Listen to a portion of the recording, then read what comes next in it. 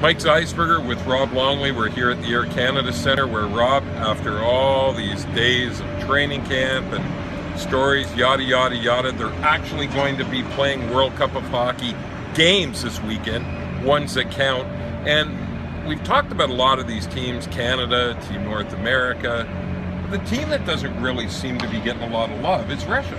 Yeah, it's going to be crazy, Mike. First off, 2 games tomorrow, 2 games Sunday. It's going to be fast and furious, and the fun will finally start. But yeah, I was at a Team Russia practice today, and I basically was going there to find out, is like, why are people forgetting about this team? Are they under the radar? Are they not what they once were? Now, people will remember and say what they did in Sochi, where they were a colossal failure and a flameout. They did 5th place. They didn't even make it into deep into the medal round. So that's the freshest on people's minds about Russia in a best-on-best tournament.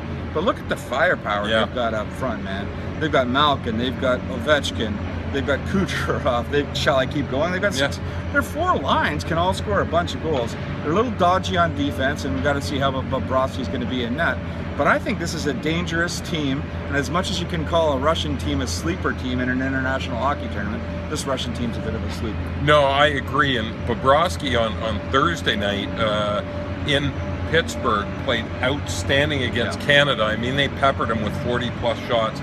He was really, really good. As for Canada, they start on Saturday. They'll be playing the Czech Republic, and you know, we all think that, oh, it's a shoe-in for Canada and they're going to win. But Rob, does everybody forget that in 2006 in Turin, they got shut out by Switzerland and didn't even play for a medal? I mean, shouldn't we be a little wary of this? Yeah, and here's the thing, Mike. 1 loss can actually cause you major problems in this tournament.